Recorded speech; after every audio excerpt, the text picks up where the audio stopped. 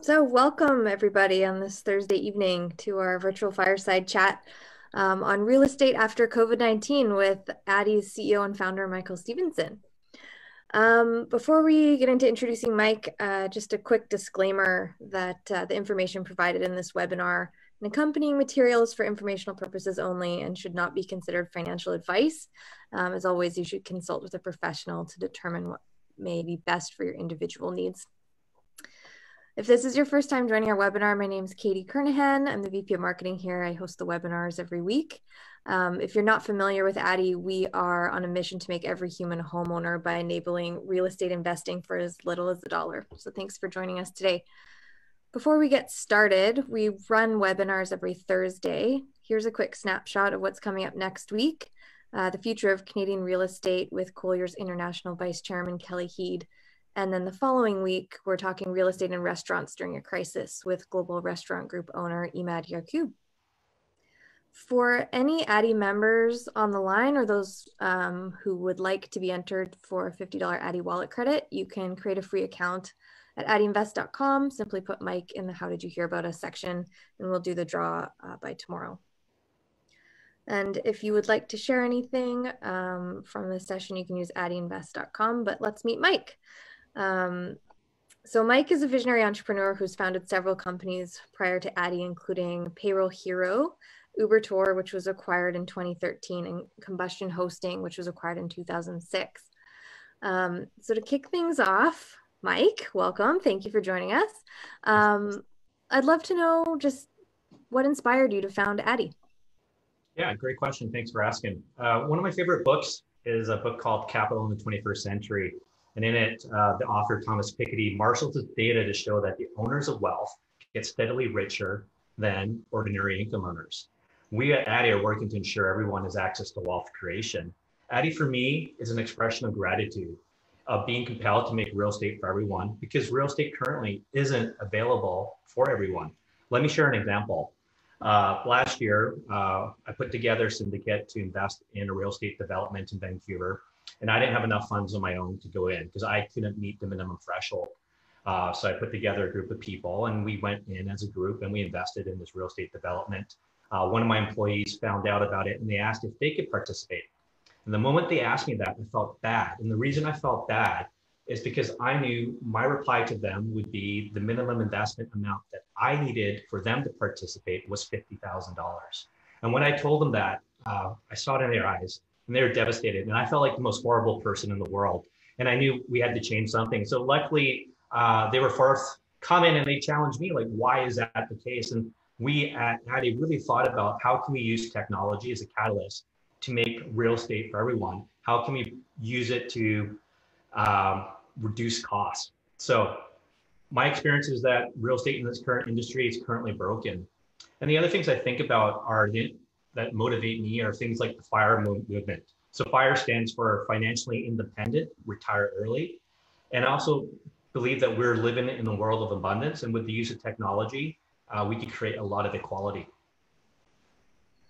Yeah, I mean, that's something that I obviously really relate to. And it's part of the reason why I'm so excited to be a part of this business is helping have-nots get access, which, is myself and a lot of my peers. So really appreciate all the work that we're doing here. And so what is Addy's philosophy on real estate investing?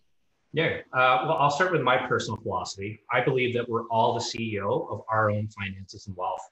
And I just wanted to quickly acknowledge everyone for being here tonight and being curious and investing in your learning, because no matter what, no one can ever take away your knowledge.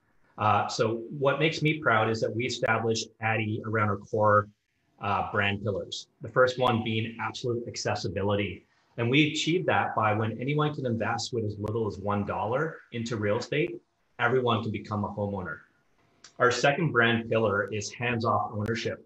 And what we do is we enable everyone to participate in real estate where we do all the landlording. You don't have to worry about taking the midnight calls about the backed up plumbing or the electricity being down. We take care of it through the Addy system. And as being the majority shareholder in each of these investments, we invite the crowd to invest in alongside of us.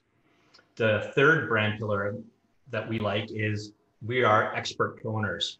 So what we've done is we put together this governance process and we recruited some of the top real estate people in the world to help us buy and own properties so the crowd can benefit from their vast knowledge and experiences.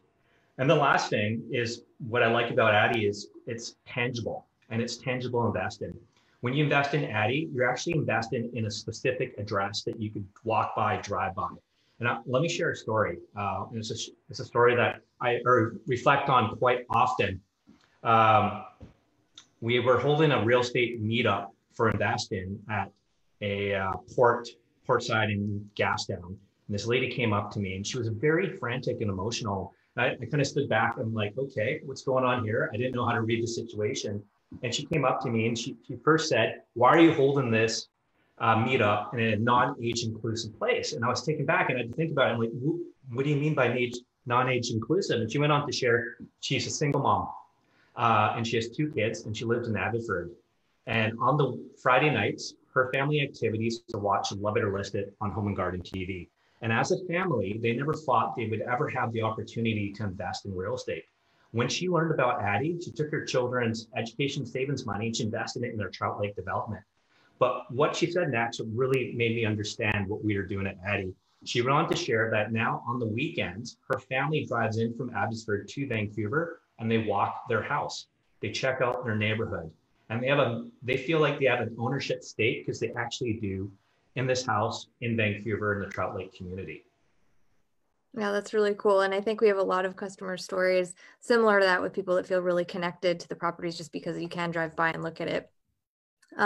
So, you mentioned expert co-ownership. So how does Addy approach and evaluate real estate investments?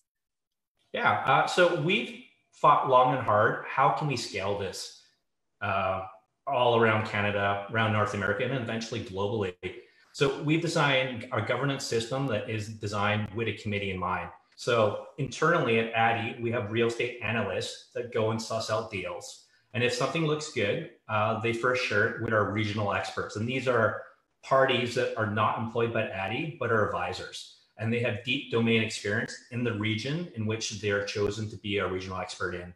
If a deal gets past them, it then goes on to our global committee. And if the deal gets past the global committee, it goes to the board.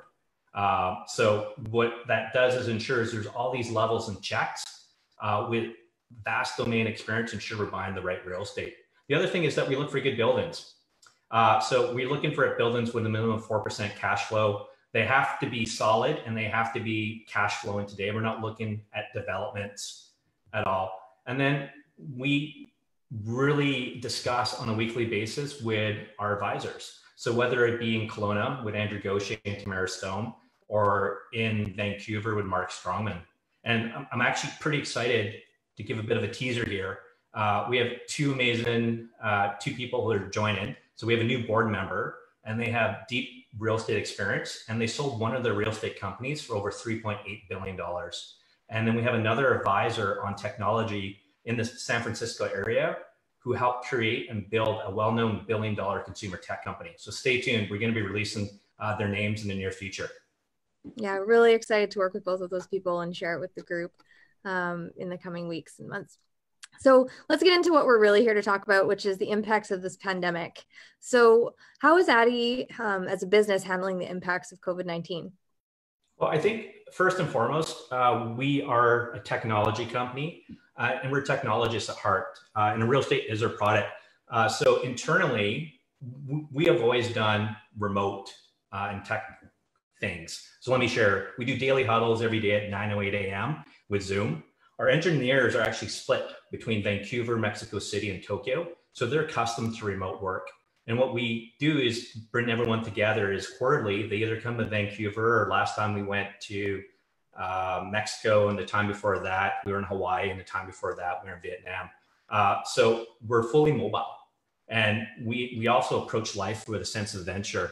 And then in our past companies, me and my other co-founder, Stephen Jagger, we built companies that operate in the Philippines, were headquartered in Singapore, and also had offices in Whistler and Vancouver. And just another note that we're hiring and we're growing. So if there's any people who want to join Addy, please email. Awesome. And so you talked a little bit about Addy's approach to real estate investing. How has that changed during COVID-19 for, looking at residential versus commercial properties? Yeah, good question. We are definitely in uncharted waters. So strategically at the board level and internally, we're taking a wait and see while still looking at great properties. With commercial, we definitely pause in and we're waiting to reevaluate as we're not really sure what's going to happen with retail, food, and offices. So with restaurants restricting the number of customers and with the growth and popularity of food delivery and a new segment called ghost kitchens where commissaries are centrally located, we find that very fascinating.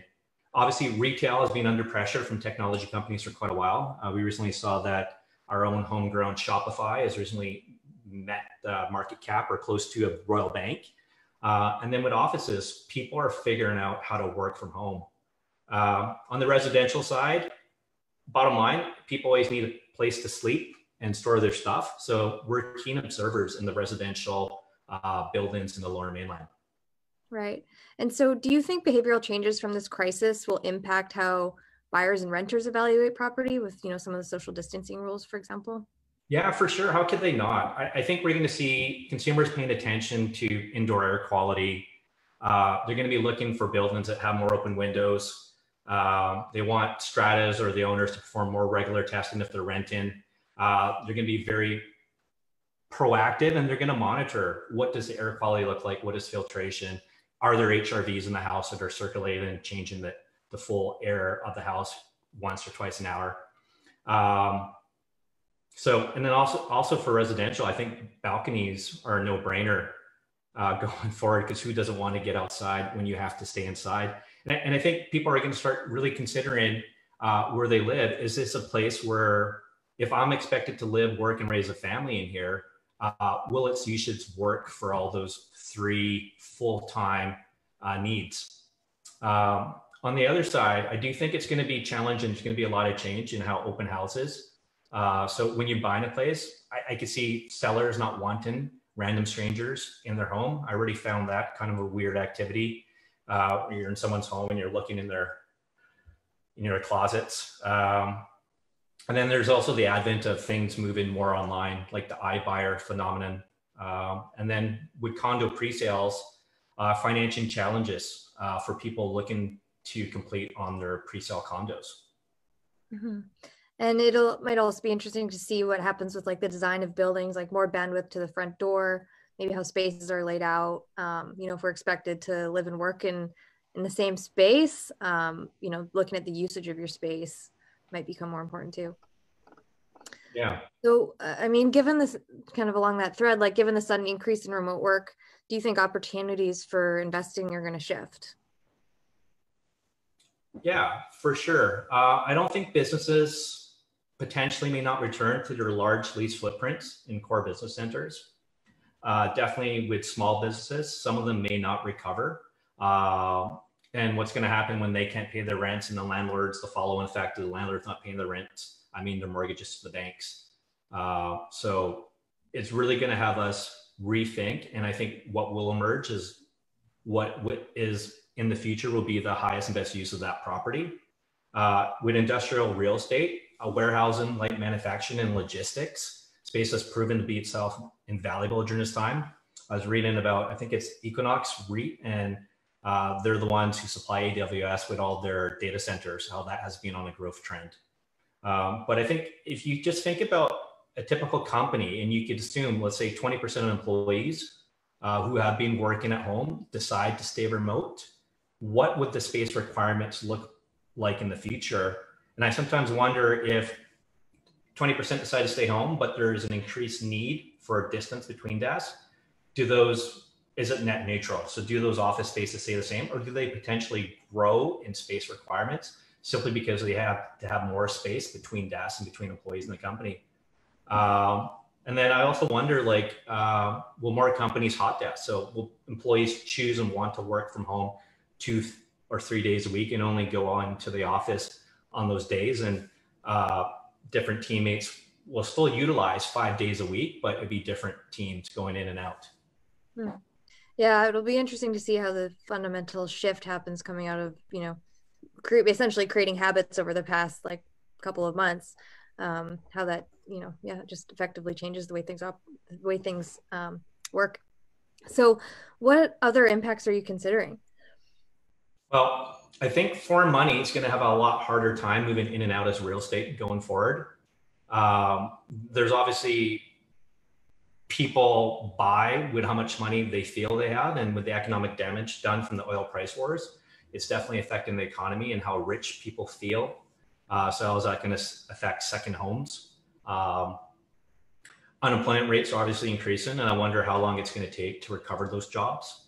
And then it comes down to who wants to buy a house when cities are in lockdown. How can you even see the home, and do you really want to move and deal with that additional stress of what really is one of life's most stressful situations?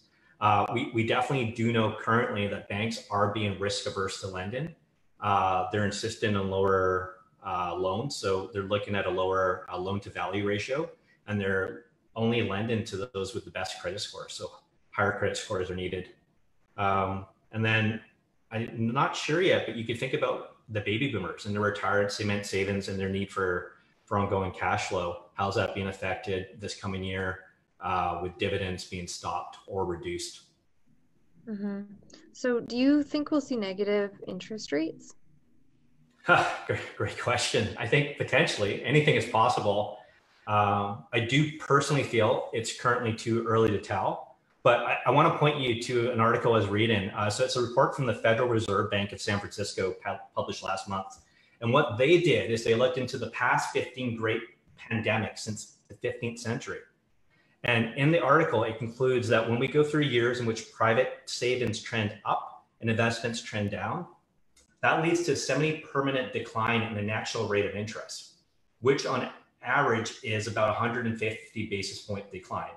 So if you think about the Canadian bond mortgage rate today, I just got an update, is around 86 basis points, and Canada Prime is 2.45%. What does 150 basis point decline in those interest rates look like? Interesting. So, I mean, given all of this, do you think Addy will change its approach to real estate investing coming out of this crisis? Yes, we already have. So we are nimble, and with the spotlight cast on the inequality through either the payroll protection plan that you're seeing in the United States or locally with small businesses not being able to access the loans, we're definitely, as a team, more driven than ever to make every human a homeowner. And I also see this for the first time being very intrigued in things and concepts like ghost kitchens. And can you just expand a little bit on what ghost kitchen is? So a ghost kitchen is a centralized, it could be a warehouse.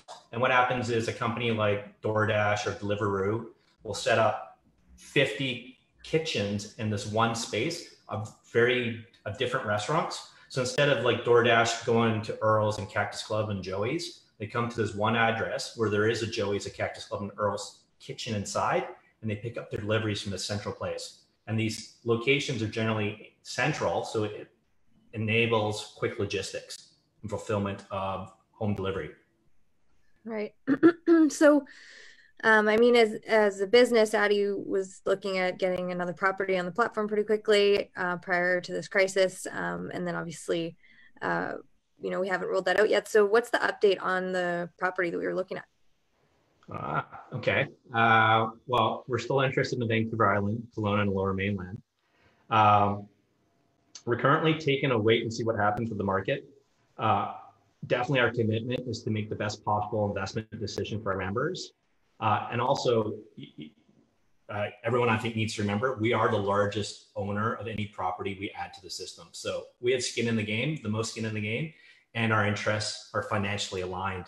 As to the property, if things didn't happen, it would be live today. It currently isn't. We still have the property under contract. We've extended our subject removal. We've extended our term sheet from the financial institution, so we still have the mortgage in place. And we're just reevaluating it and see what happens in the near future. If anyone in the crowd is interested in learning about what properties we're interested in and what potentially is going to be available for them to buy, all they have to do is become a verified by Addy member, and they can log in, and in their portfolio view, they can see all potential properties that were evaluated. And more than that, they could give their comments. So they could tell us, do they like or dislike this property? If they dislike it, why? If they like it, why? And how much they're willing to invest. And that helps guide us as to what our next property will be. Yeah, exactly. And on the marketing side, super helpful for us to make sure that we're picking the right stuff for everybody. So does this crisis change types of markets that Addy's looking at, for like primary markets versus secondary markets? Yeah, so maybe let me answer that first personally. I've had the fortune of living in Vancouver, living in Whistler, San Francisco, Manila, and Singapore. So having spent 10 years in a secondary market like Whistler, I got to realize cities are a thing for me. And I think innately, we're all intrinsically motivated by the tribe we choose to surround ourselves with. So I think there's a degree of people that want to live in cities and a degree of people who want to live in secondary cities. But what I do know is that cities have proven to be great survivors since the beginning of recorded history. Cities have experienced plagues, pandemics, fires, earthquakes, and they are still destinations for pools of abundant thinkers. But I also very much know that secondary markets have their place as well. So whether it's a person seeking out that specific lifestyle, or even going through stage of life change and moving from a primary city to a secondary market to avoid the hustle and bustle. So we do look at both. And so what do you think about the short-term rental market? Do you think it will recover? Good question. Well, I think we all know that tourism has been clobbered by COVID-19. And not only do tourists help fuel short-term rentals like Airbnb and filler hotels, but many long-term renters work in tourism and hospitality, and they are definitely temporarily laid off or furloughed today. What we are seeing in the market is there is a lot of Airbnb rentals on Craigslist, and those are being added to the long-term market pool. So that's encouraging, and that should help get more people living in the communities where they work or choose to want to live. In terms of short-term rental market, I think going forward, more people are going to insist on sanitation of spaces and more cleanliness. And I was reading an article the other day where Hilton made an interesting move, and they co-branded with Lysol and the Mayo Clinic. So when you stay at Hilton, you know now that they are using Lysol products, and they're consulting with the Mayo Clinic on cleanliness and hygiene. That's really interesting. Yeah. Yeah, it'll be interesting to see the moves that, the creativity that comes from this to try and maintain the customer base. So let's look ahead a little bit to after COVID-19. Do you think that there's going to be a cooling off period for the market and for Vancouver? Yeah.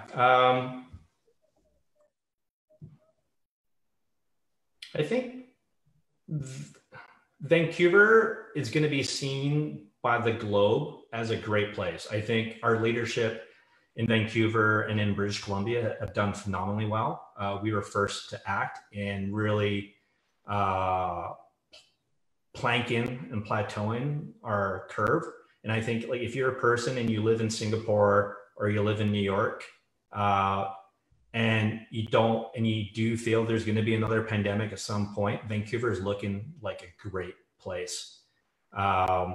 So I think demand ebbs and flows, but there will be a cooling off period for sure. But I think it's going to come back viciously like a tiger.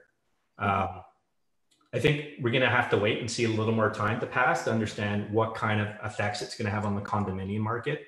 As we previously talked about, there is a lot of purposely purchased Airbnb rentals, and be interested to see what happens to those units.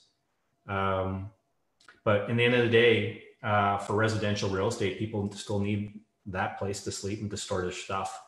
One thing that we look at Addy is buying great assets from distressed owners, not distressed assets. So I think Addy is very unique in that we're a cash buyer.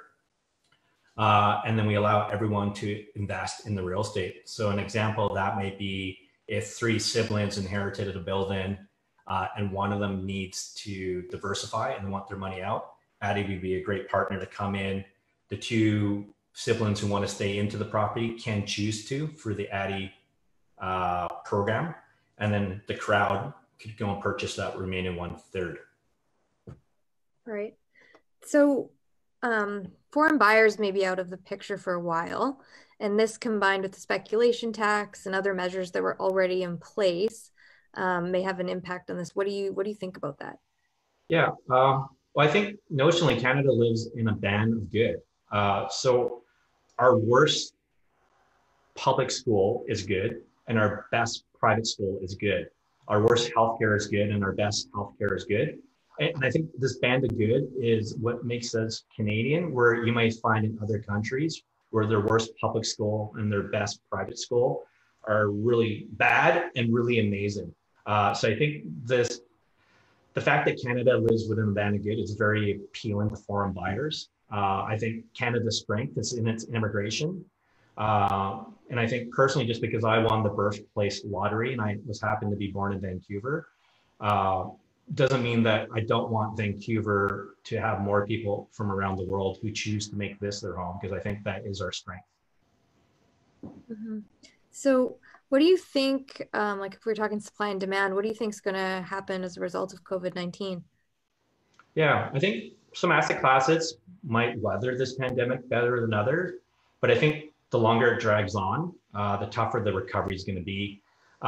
So temporary layoff date is coming up. So in BC, you could temporarily lay off an employee for 13 weeks. So I think beginning probably the first couple of weeks in July, employers are going to have to make that tough decision if they want to do a permanent layoff or furlough their employees, or if they want to hire them back, because they can't leave them on temporary layoffs anymore. And I think also in regards to term and supply, I think we had this initial rate on stores to fill up everyone's pantries. Consumer spending was down 7% last quarter, but savings rates have hit the highest level since 1981. So I think a lot of that capital is going to be seeking investment opportunities. And I think everyone's going to be asking themselves, do I want to enter equities, or do I want to put money in something that's less volatile and long-term stable, like real estate? Right. So I've heard a lot of people say that they're holding out for like the COVID discount on real estate. Do you think there'll be opportunities for buyers coming out of this crisis? Yeah, I think commercial valuations for sure. So commercial properties trade on cap rates, and cap rates are really based upon income. So if tenants are defaulting on rental payments and the properties are left vacant, definitely those cap rates will come down, and those property total purchase prices are going to come down. When you see companies like Cheesecake Factory, for example, go on a rent strike, and I think Gap recently said they're not paying their rent, it's going to leave a lot of these landlords in precarious positions. But on the flip side, I also think about malls. Just last year, I was thinking a lot of like strip malls and rural malls were dead, but I was wrong, because I've been seeing innovations like RioCan turning their malls into residential communities with the mall as an anchor. And I've been seeing other innovations where some of these malls are being turned into esport arenas. In terms of condo completions, we could reflect on what happened in 2008, 2009. At that period during the last financial crisis, there was a number of towers completed where the pre-purchasers simply didn't show up on closing day. They gave up their deposits and they walked away. I don't think that's going to happen post-COVID-19, simply because there is a lot more protection in the market. I don't know if everyone remembers, but the office, so OFSI, increased the minimum criteria to be eligible for a mortgage. So there's a lot more protections in the system today. What may be interesting is what happens once all these mortgage deferrals come due. So currently, a lot of people have been able to defer their mortgage payments for 6 months. So we won't see the extent of distress assets in the market till that comes up. So I think give it time. I think our first milestone that we're going to have to wait and evaluate for is the July, when temporary layoff maximums come due. And then the next one would be those 6 month mortgage deferrals. Right. So I think that segues nicely into my next question, which is what opportunities do you see for addy in the coming 12 months? Yeah, so Addy has extremely powerful software that enables us to be smart buyers. Uh, I like to think that we're pretty experienced technologists and we're leveraging technology as a catalyst to transform real estate. So what that enables us to do is for our next property, we're striving to hit 10,000 owners into the property. So that what that might look like if we buy, let's say, a building in Kitsilano, we can enable the people of Kitsilano, then the people of Vancouver, then the people of BC to for that first opportunity to invest $100 into that property. That'd be pretty cool. So I'm going to just pivot a little bit. You just inspired me with another question. So what do you think will happen with vacancy rates? I want to talk about that for residential and commercial. Yeah. So I think residential rates are they're going to stay pretty stable. And if not, they're going to grow. I think a lot of people are choosing to rent going forward instead of buy. And like I said, I think a few times now, at the end of the day, people need a place to sleep and to store their stuff. I think commercial, it's still way too early to tell. We're definitely in uncharted waters. And we already had a few attacks on retail and on restaurants through technology. So whether that be food delivery services or things like Shopify or Amazon. Yeah. And so, in your opinion, how can someone prepare for upcoming real estate investment opportunities? Okay, so a shameless self-plug here is fund your Addy wallet. If you have your funds in your Addy wallet, you are in a ready position to invest. Obviously, do your due diligence. I think attending this webinar or past webinars or future webinars is a great way to stay educated about real estate. Read our chairman's book called The Price of Tomorrow. In it, he describes the impacts of monetary easing on assets. So basically, the more money, and there's also a good video today from Goldman Sachs, the more money they pour into the market, the more it's going to drive up these asset prices, that being, in our case, real estate. I'm pretty happy that we enable everyone to own real estate with as little as $1. And then I think the biggest one is there's no better way to learn about real estate than to make it real. For the tuition cost of $1, I think Addy gives everyone the opportunity to sit beside us, participate, learn, and share in the actual profits from experienced investors. Mm-hmm. I think Tim Ferriss once said that he had a choice if he was going to spend $250,000 getting his MBA, or was he simply going to invest $50,000 in 5 startups? He decided the 5 startups, and obviously he got way more real learning from that. Right. So I've heard you talk a lot about B Corp and triple bottom line. Can you expand a little bit on that? Yeah, so we're really inspired and definitely moving towards being a B Corp. Our CFO, Adrian, was instrumental in helping our prior company, Spud, become a B Corp. So B Corps are businesses that meet the highest level and they're verified and audited on an annual basis of a triple bottom line, and the triple bottom line being societal, economical, and environmental. So how that actually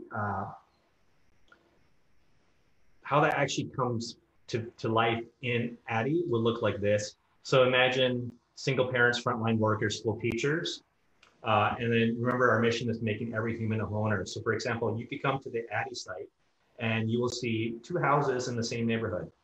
One will be rented and you can invest in it and you'll get an 8% return.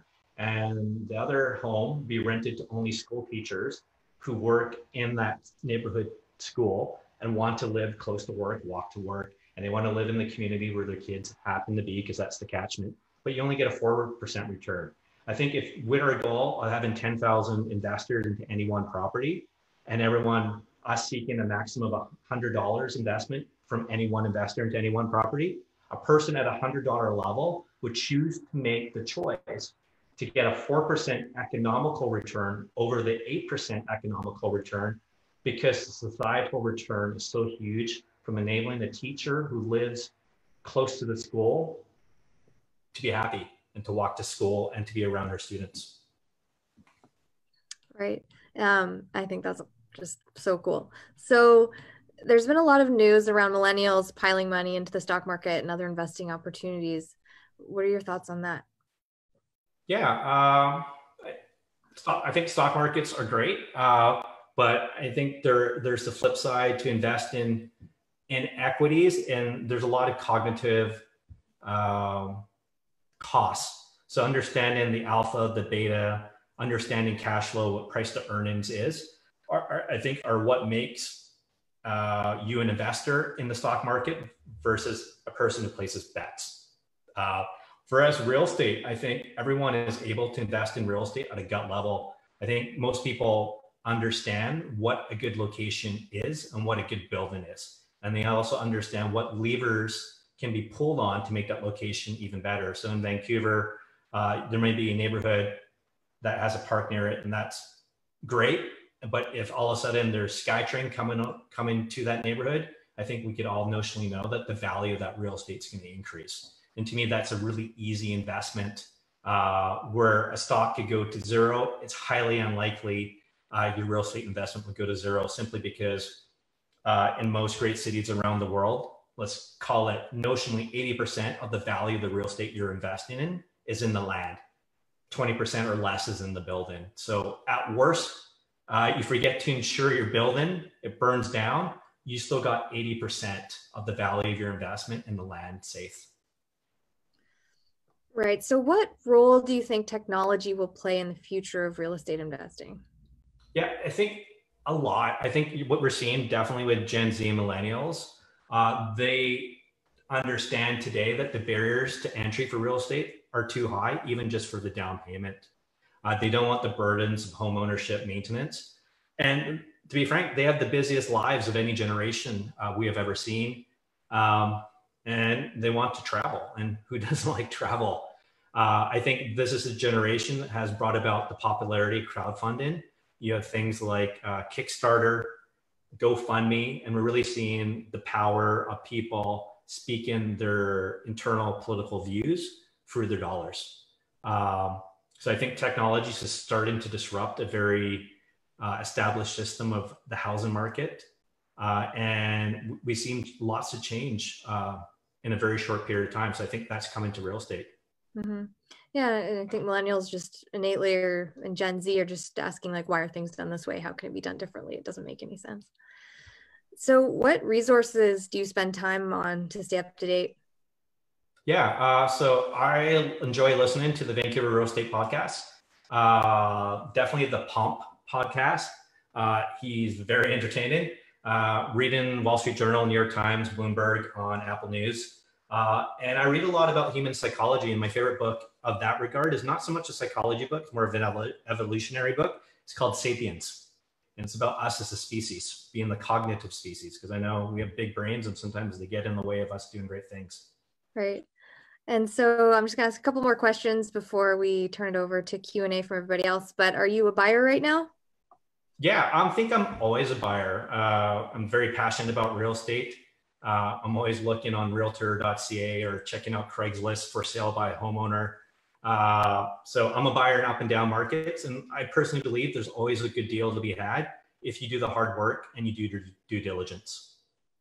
And then last question, what's your number one piece of advice to real estate investors right now? I think financial modeling. Model your financials on every property you're looking at. Once you got your spreadsheet template, it's really easy to plug in those variables. And I think I would add to that, now is a great time. If you're not already doing it, do sensitivity analysis. I think from COVID-19, you have a new range of inputs for your sensitivity analysis of any of your financial models for real estate. Awesome. Those are really good piece of advice. So I think with that, we're going to flip it over to questions. Steve Jagger, co-founder of Addy, will facilitate questions. I believe we've had quite a few come through. So I'll flip it over to you, Steve. Hey, everybody. Thank you very much. So yeah, there's a lot of questions coming in. They're all over the map. I've been moving them around a bit, Mike. So, but I'll start with the most recent, because you just said modeling was important and sensitivity analysis. And the question that came in was, what is sensitivity analysis? Yeah, I think sensitivity analysis for modeling is just you think of your worst case scenario and best case scenario. So I think some people, your first base of model is if you had 100% rental, you were full 100% of the time. So now a sensitivity analysis, like what if I take the standard of 5% vacancy rate, and then you could take it to an even greater extreme and say, what happens if there's another COVID-19? What happens to my vacancy rate? Or what if there's a rent strike? Cool, got it, thank you. Here's one that I think we get a lot is, how does $1 work out for anybody, the investor or addy? Yeah, and I think this goes back to one of my starting statements is addy is a technology company. We use technology to enable everyone to invest in real estate. Obviously, a lot of the traditional family offices or syndicates or real estate groups, they'll use a legal firm to do the contracts, sign them, maintain their corporate securities register. We've automated all that with addy. So in less than 8 minutes, anyone can open their phone, do their KYC, know your client, do their AML, their anti-money laundering, sign their shareholders agreement, vote in trust agreement, their share subscription agreement, all online, all on their phone, and then instantly be able to log into their portfolio. And on the back end, where a lot of companies are using Excel or spreadsheets to maintain a lot of these compliance and governance rules and tasks, we've automated it all. So we could spit out a report of exempt distribution with a click of the button. Perfect. We've got a couple of realtors on the line. One of the questions came in was, how does addy work with real estate brokers? Good question. I think, so we currently in the commercial side are working with a few real estate brokers. And then in the Okanagan Valley, we're working with a few residential real estate brokers. So no different than any other investor. We work with real estate brokers. And what we found for doing our meetups with different real estate brokers is they're very into addy because they're usually on the sidelines. So they help close all these deals and they see all these amazing buying opportunities, but they don't get to participate. I think the power of addy and working with addy as a real estate professional is that if you help us close a deal, you could participate on pari passu terms for your pro rata investment. So that even means as low as $1. So if we make 10% on the buy, on the initial buy, you can make 10% on your initial buy as well. Yeah, and I would add, technically, all of their other real estate broker buddies can also participate. They didn't have to do the deal to get involved, which is great. So here's again, different topic, but is having a downtown office still economically beneficial if work from home becomes more common? Or do technologies such as autonomous vehicles create less need for efficient transit systems? Yeah, I think it really depends. So I don't want to speak in wide brushstrokes, but I like to use the number 20%. So I'm a big fan of Pareto. So I personally feel that perhaps 20% of employees are going to choose to work from home. But I think we are, as a species, and I'll go back to that book, Sapiens, I think by Jared Diamond, we like to organize in groups. So I think people are still going to want to congregate, be together. It's very important, especially in the knowledge-based industries. So technology, I know us as a company, we love doing ideations, and it's really hard to do it via Zoom. We want to be in person. Yep. Okay, again, different topic. How long does addy hold on to a property before it decides to flip? Great question. I wouldn't necessarily suggest we flip, but yeah, that's the question. Yeah, so I think minimum a horizon for an investment is 5 years, sometimes it's 10. And it really comes down to what is the hypothesis for that property. Generally, what we're seeking are income producing properties. So it could be an apartment building and it's a 5 cap, right? So you'll earn 5%. It's kind of like a bond or an annuity. And you get the fun of potentially being a renter in that building and also owning part of the building.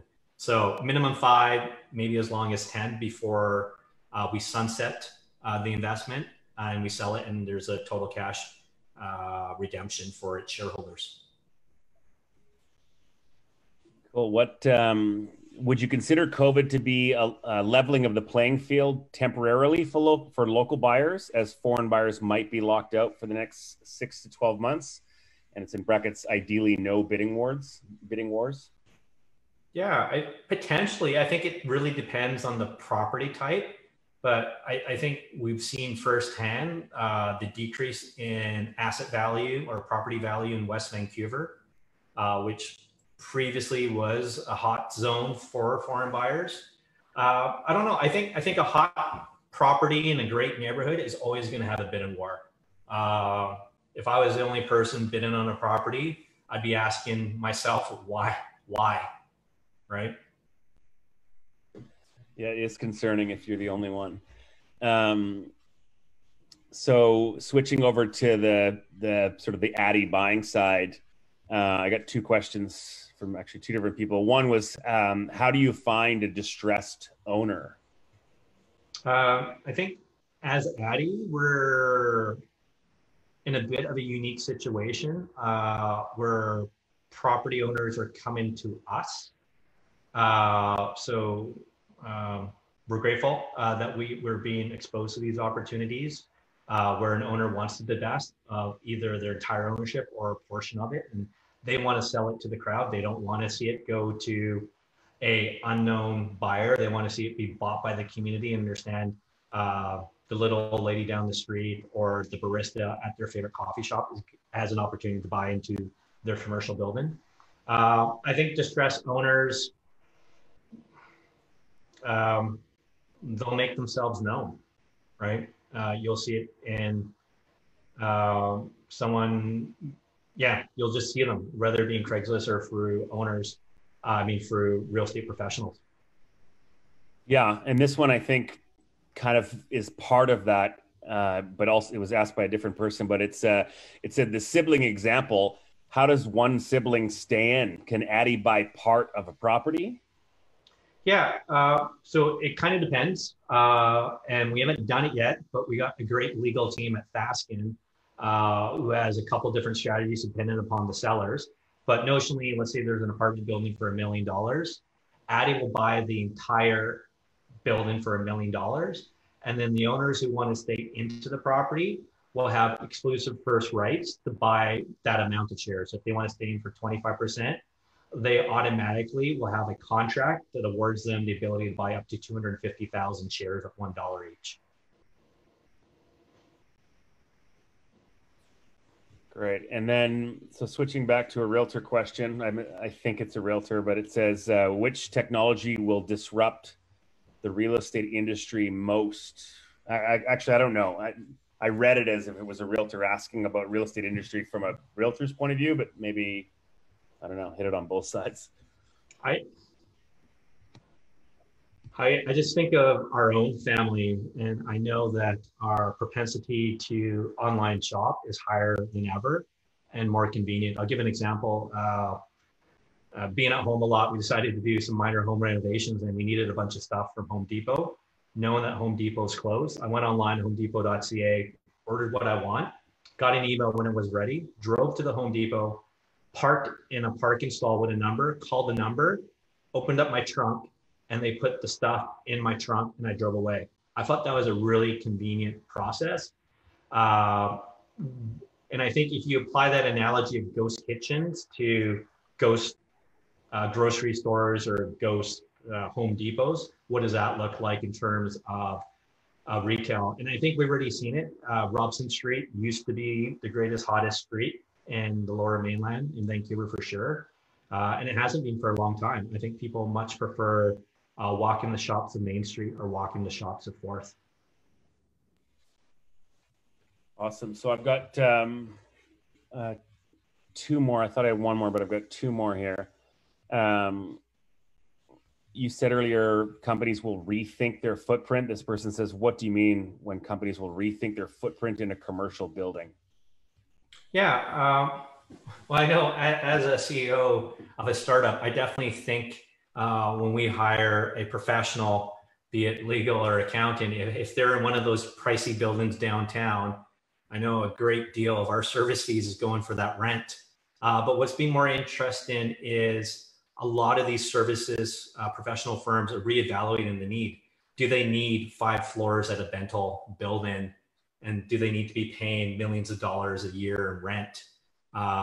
Where that money, especially recently, there's a lot of reports of law firms taking serious reductions in pay amongst the partners and furloughing a lot of their paralegals. If they're giving up 30%,